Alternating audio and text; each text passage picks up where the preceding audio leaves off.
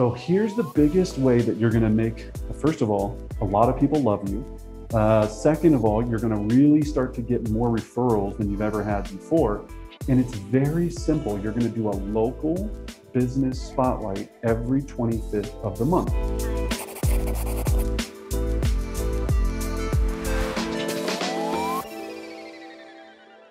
So how to prepare for this when we talk about a business spotlight is first, let's talk about what a spotlight is intended to do. Our intention for the business spotlight is to talk to someone in your database that knows you that owns a business. And if they don't own a business, that's going to refer you to a business.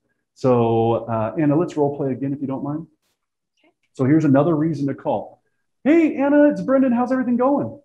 Yeah, it's going good. How are you? Good, good. How's Chris? How are the dogs? Yeah, they're good. Liking the snow the last couple of days, you I know. know, this is crazy. Can you believe it's April with all this snow? It's nuts. Yeah, it is. Yeah. Well, anyway, Anna, hey, I don't want to take up too much of your time. Hey, I was calling. I wasn't sure if you're aware, but every month I do a local business spotlight where I feature one of my amazing, clients like yourself, or if they're not a client yet, where I talk to someone amazing that I know that has a local business here that I can feature to help drive more traffic to your business.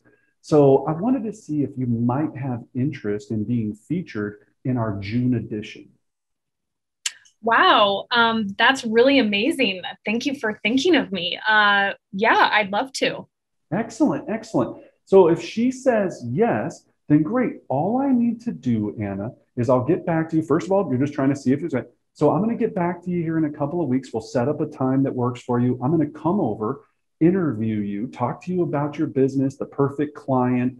Now here's the thing. If you have the capacity, then you're going to have this done by video. So you either set up your phone, you can get a little mic like this for $25 on Amazon. It plugs into your phone and you can mic them up and do this interview. There's actually on Amazon, there's a splitter one that splits it so it's two mics. So it has a 30-foot cord, right? I'm corded up right now. You want to use the corded one. If you use the cordless one, it gets a little overly complicated. You have to worry about battery packs and all this stuff. This thing will split into a so two microphones can be used at the same time. You plug that into your phone and you're going, but Brendan, my phone doesn't have an adapter for a microphone.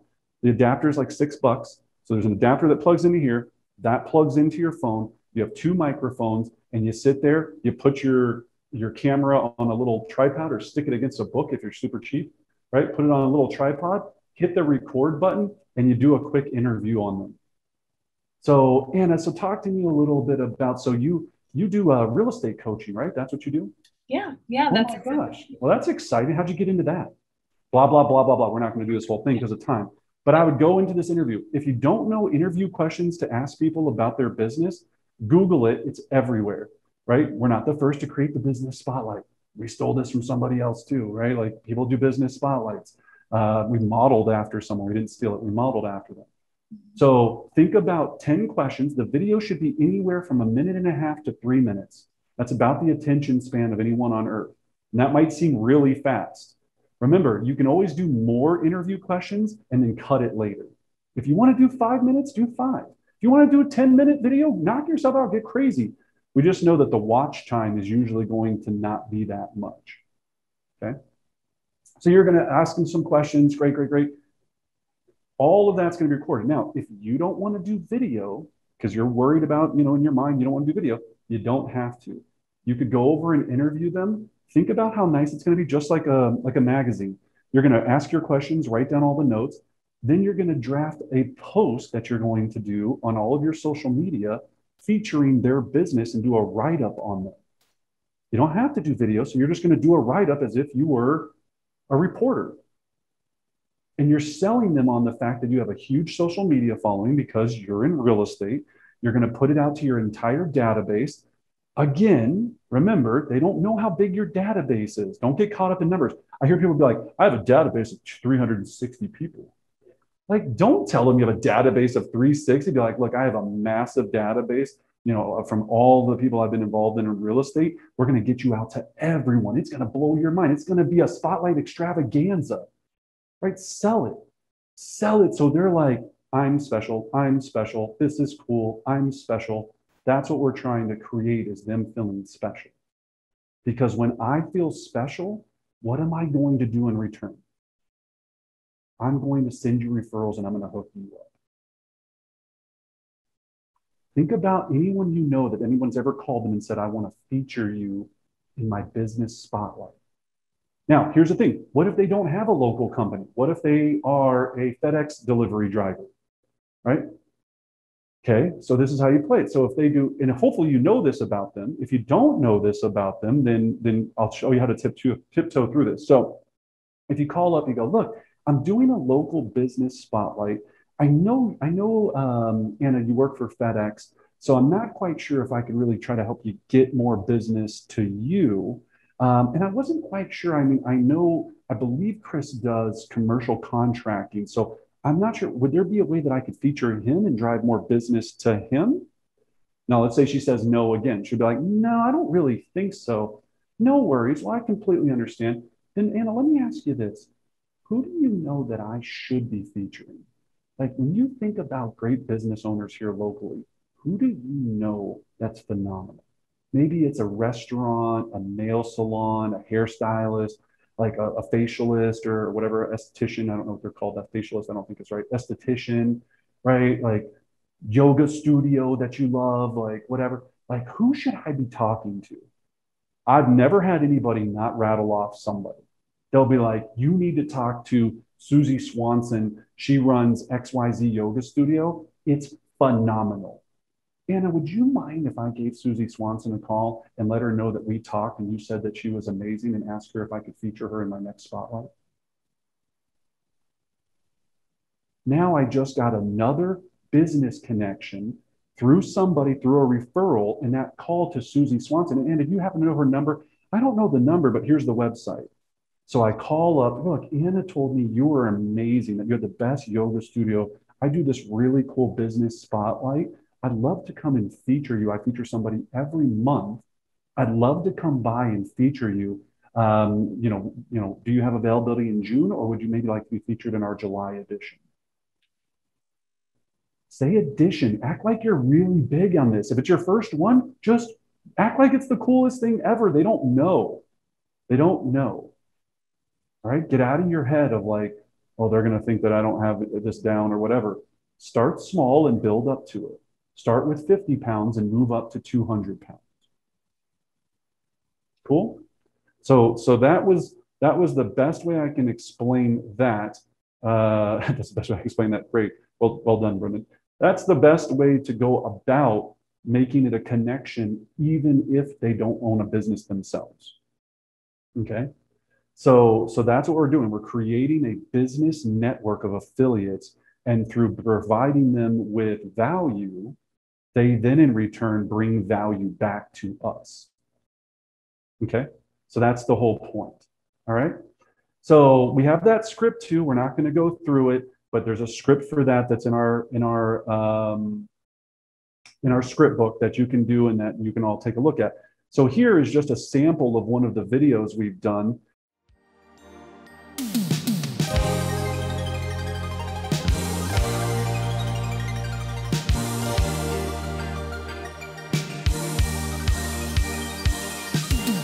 My name is Mark Callahan, and the company is Temper Chocolates and Confections. We think the world of chocolate, and we bring the world of chocolate to all of our local community here in Denver. Well, I've been in chocolate since 1991. I took over Temper in June of 2018.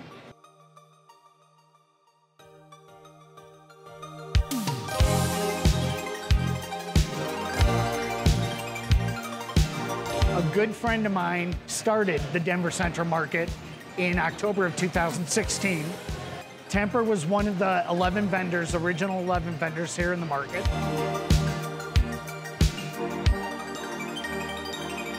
We are pretty much the only company in Colorado on a retail basis that does what we do, the French style bonbons. We import all of our chocolate from Belgium. We use the highest quality chocolate that we possibly can. I hire talented production folks who actually paint the molds, create the fillings, they cap the molds, and then we put them in our case. This is the only space at the Denver Central Market where we sell our bonbons. Here at the Central Market, everything that's produced behind me is in this case. So it's all of our bonbons. At any given time, we have about 23 different varieties of our bonbons for folks to choose from. We sell them in boxes of 4, 6, 12, and 24, or they can buy them individually. We also have our Puff Daddies, which are our vanilla bean marshmallows that we dip in Valrhona chocolate and decorate them. We bring in Liege waffles from Belgium, which have sugar pearls in them, and then we decorate those. But in addition to that, around the perimeter, I buy chocolate bars from all over the world. First of all, our website, it's tempercolorado.com. You can order online. We do have local Denver delivery. So we are in the midst of creating a shipping platform to send nationally.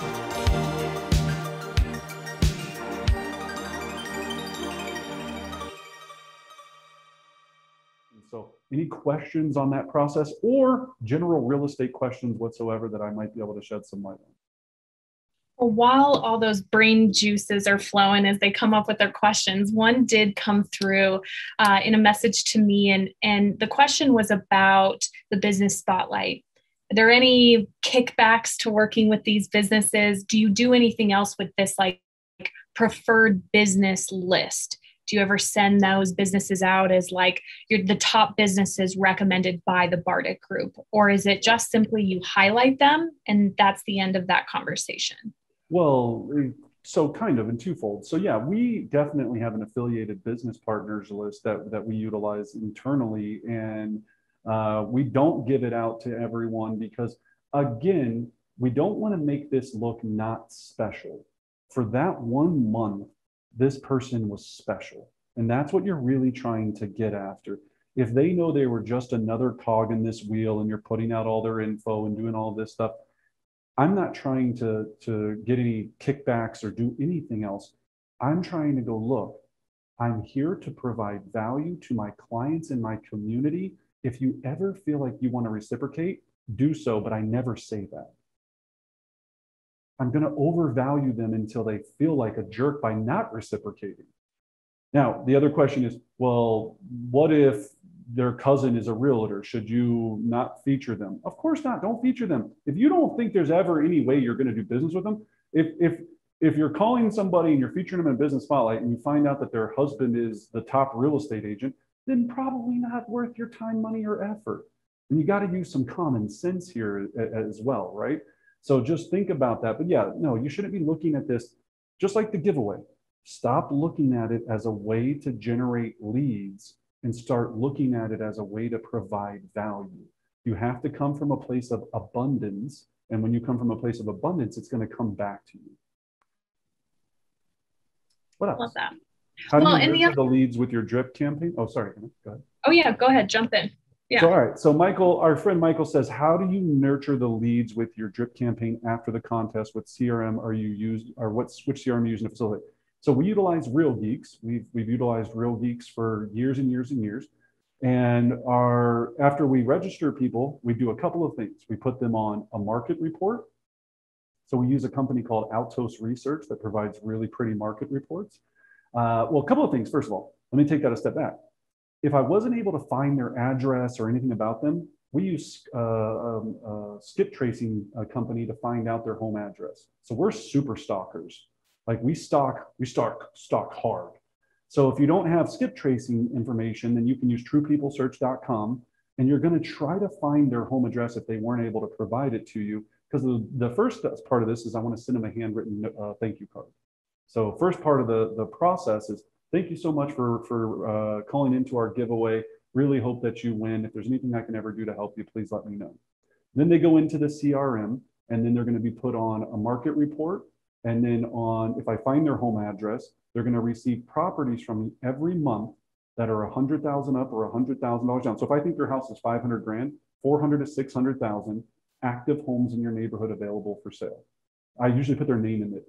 So Susan, active homes in your neighborhood currently for sale. Then that triggers every month. I don't do weekly. If you do weekly or daily, they'll unsubscribe. But a once a month touch is perfect. And don't forget, they're going to be getting another touch with the market report. So they're getting 2 touches a month now digitally from you right out of the gate. And then we have a third campaign that's just what we call Center of Influence and Nurture campaign.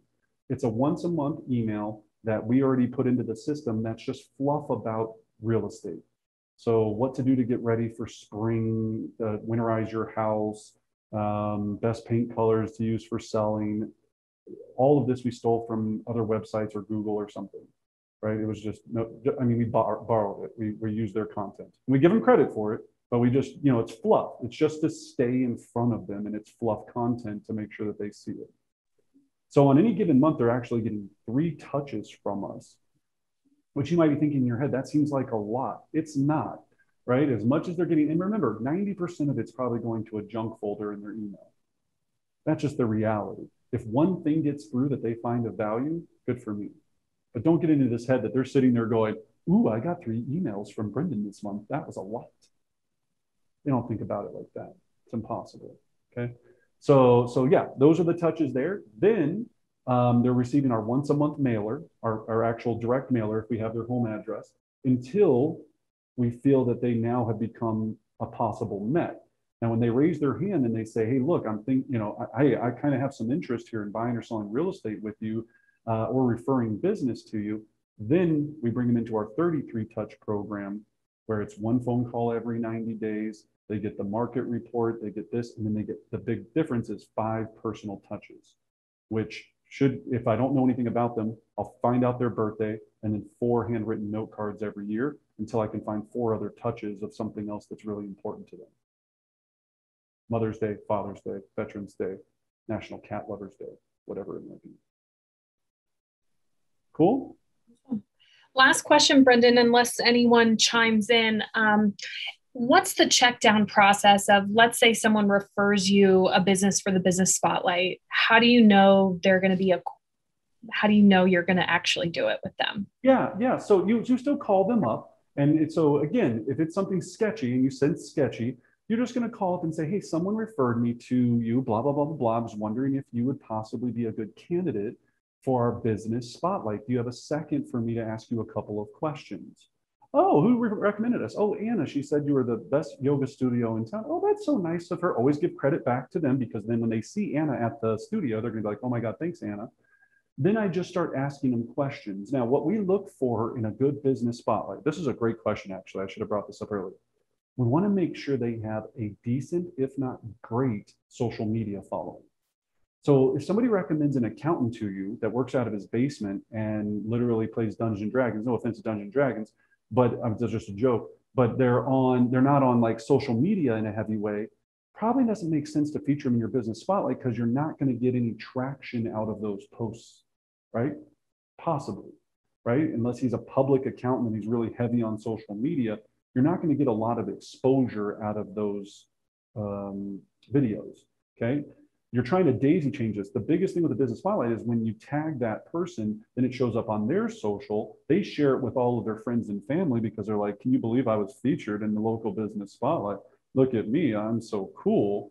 Then grandma, Susie, aunts, all of this see the Bartic group, the Bartic group, the Bartic group, the Bartic group, the Bartic group, the Bartic group. So that's a great point, is you don't want to necessarily do this if they're not that. So that's one.